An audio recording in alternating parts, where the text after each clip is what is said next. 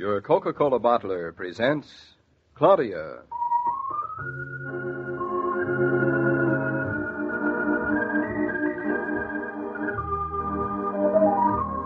Claudia, based on the famous play and novels by Rose Franken. Brought to you transcribed Monday through Friday by your friendly neighbor who bottles Coca-Cola. Relax, and while you're listening, refresh yourself. Have a Coke.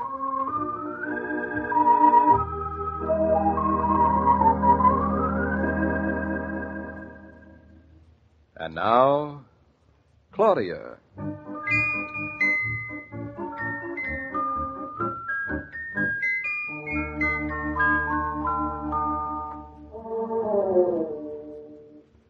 Oh, I do feel good. Go on, Roger. Let yourself go. Oh, yes, give a really good yawn, Roger. We haven't a thing to do all evening. What a luxury.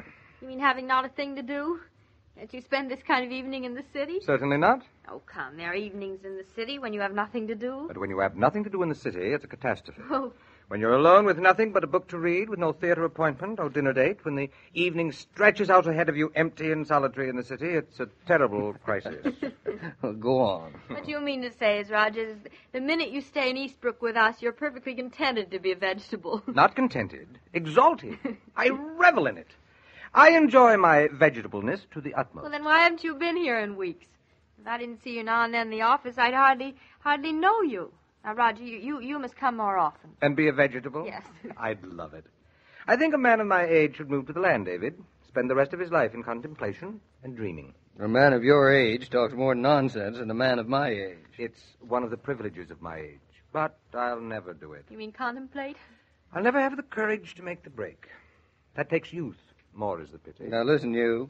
You're perfectly contented with your life as it is. You're completely satisfied to live in New York and dine at elegant restaurants and live a stone's throw from the office, so don't give me this Blarney now. Blarney, is it? David, It my boy, is. would that it were Blarney. Tucker here. Oh, come on in, Mr. Tucker. We're in the living room. There goes my peace and quiet. That old man plays on my nerves like a piccolo. You don't like our Mr. Tucker? I adore him. Well, you But he better. doesn't allow me to indulge myself in my dreams of being a farmer. He makes me realize I'll never get out of my concrete tomb. What a way to talk. And he's so rustic. Seeing your lights burning in the living room, I knew you was to home. Oh, hello there, Mr. Killian. So just ambled over here with some important news. Hello there, Mr. Tucker. I said hello to you. I'm merely returning the compliment. Oh. You don't have to say hello again. Oh, don't worry, I ain't aiming to. I never waste one word when two is just as good. What's your important news, Mr. Tucker? Seems to me you're always bursting with important news, just like a hen. My important news, like eggs, don't keep, ma'am. This here's not only important news,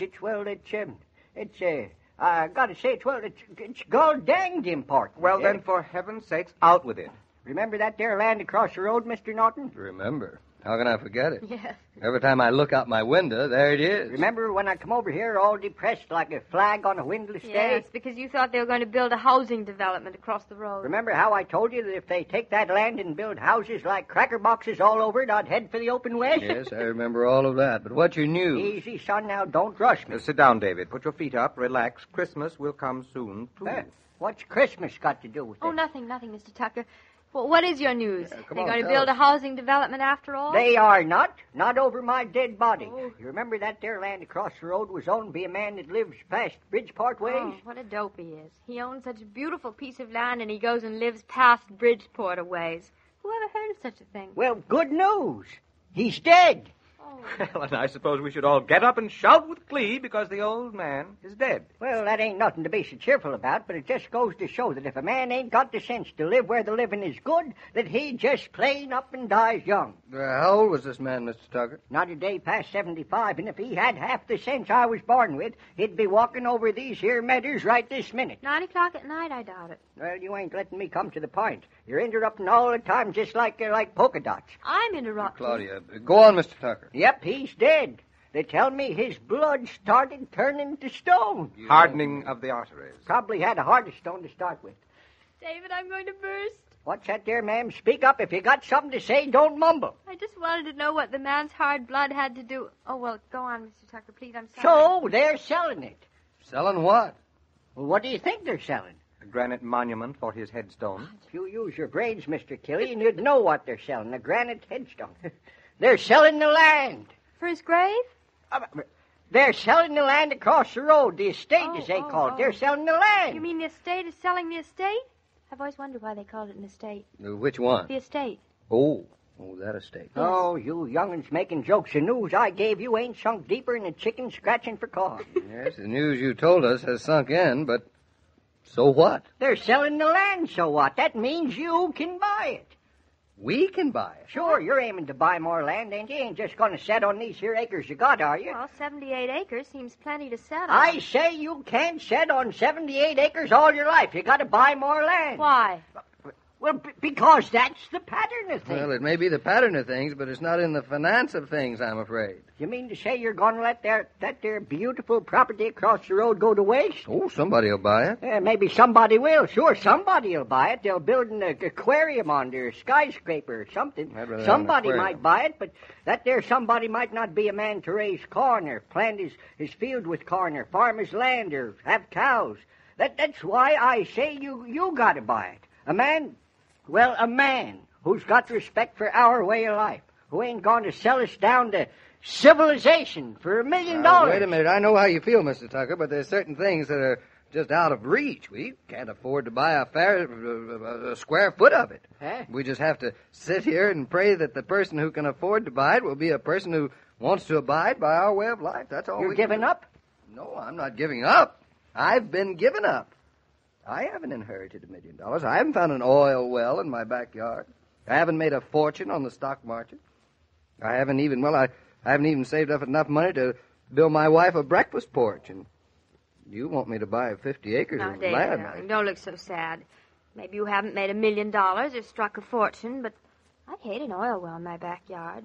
And I don't trust getting rich on stocks, and so Well, don't look so sad. I don't look sad, and I don't feel sad. I just want Mr. Tucker to realize that in spite of myself, we just simply can't afford 50 more acres of land. I wish I could. Wish I had the strength to raise a herd of cows that would be so fine I'd be a Croesus overnight. I wish I had enough hot blood running around in my veins that I could scurry around this county to raise the money to buy that land. Wished I had enough years left ahead of me to make any gamble I need to make, knowing I had the time to pay it off, just so as I could buy that land. The thing what gets into a man's blood if he's been born and raised and lived a farmer for 86 years, he just don't like to see a fine piece of meadowland bought for other purposes. It's like taking a perfectly good right arm and not using it for anything practical. Well, sorry I come over and disturbed you. Oh, Mr. Tucker, don't talk like that. No, every now and then a circumstance comes up and shakes me by the shoulder and makes me look at myself, and what I see, it don't make me happy. What I see is a tired old man ambling down a few lean years, stepping cautious for fear he'll break a bone, looking neither to the right nor to the left for fear he'd stray off the path, huddling himself up, saving his last few precious hours. Dang it, I don't like it. I won't have none of it. By ginger, if I had half the spirit I had at your age, I'd sell my false teeth and buy me that acreage. By heck, I need them false choppers. I need them bad. Good night. Good night, Mr. Tucker. I'll see you to the door, Mr. I'll Tucker. see myself to the door, son. And the day I can't see myself to the door, I'm going to pull that granite monument over my head. Stay where you are. Don't take nothing I said as an insult, because I guess I was just talking at myself most of the time. Anyway. Oh, it's so wonderful not to be old. What's so wonderful about it? Mr. Tucker is over 50 years older than we are, but it looks as if we're in the same boat. Roger, you hadn't said a word in hours. Haven't I? No. I hadn't noticed. Been sitting there like a sphinx. Then what is my riddle? I know what your riddle is. I wouldn't doubt it. Somebody tell me, please.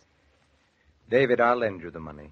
No, I don't want to be lending any money, thank you. I owe enough money as it is. Oh, you don't owe much money. You only owe the mortgage. That's all I want to owe. You know, David's very conservative about owing money. Now, I don't mind owing money so much. I just hate having debts. I don't know why you won't borrow the money from me. After all, I am your partner. I'm your friend. Why, I consider myself almost a part of this family. Oh, you've done enough for us already, Roger. You made me a partner in your firm. You helped us buy this farm. You've been a great friend, Roger. Anything I've done for you, I've done for myself. So don't worry. This time I'd really like to help you. Don't ask me, Roger, because I'll only keep saying no. Now, don't ask him, Roger. You know David as well as I do, so don't ask him, please. Then borrow the money from our firm. Set up a purely business proposition. Pay the loan off as you can. I won't be able to pay it off. That's the whole point.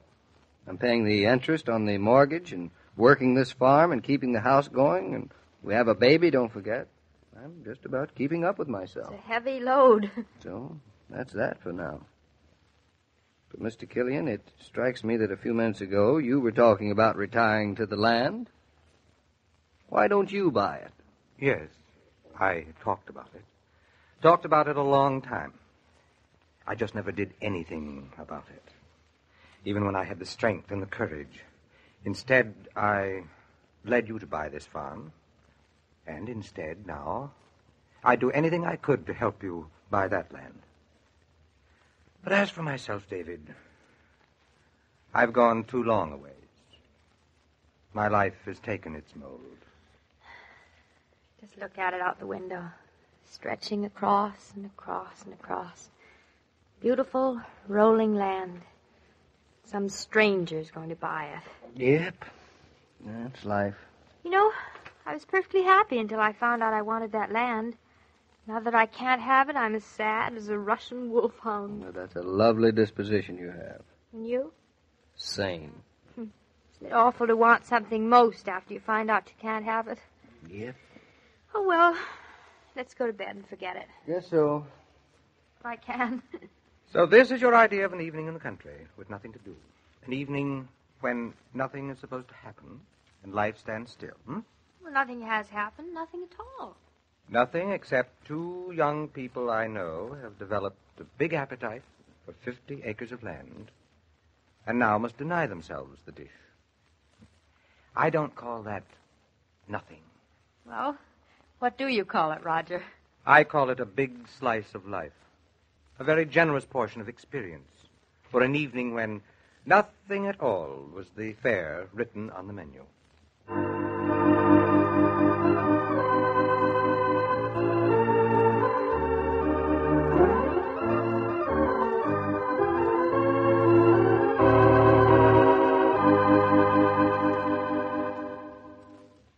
This broadcast of Claudia was supervised and directed by William Brown Maloney.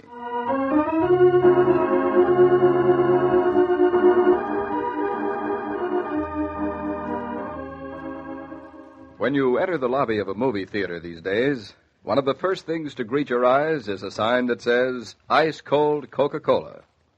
Now you can add a gala note to your movie-going when you pause for a refreshing Coke before or after the show, and treat your guests to refreshment as well as entertainment.